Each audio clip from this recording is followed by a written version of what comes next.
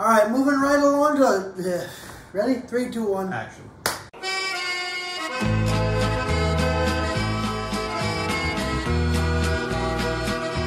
Two, one, action. Welcome back to Cooking Corner with Giuseppe CrimiVaroli. Maybe welcome back is the wrong thing to say. Welcome.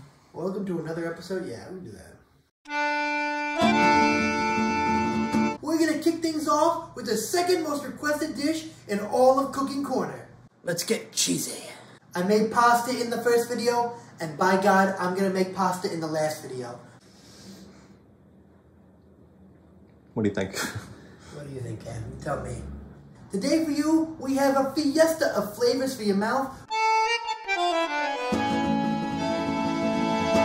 George, how much weight is a pound? There's something missing. What is the Parmesan? When I get my hands on whoever hid all these ingredients, so help me God. Anyone else smell toast? Am I having a stroke? Go ahead, have a swig.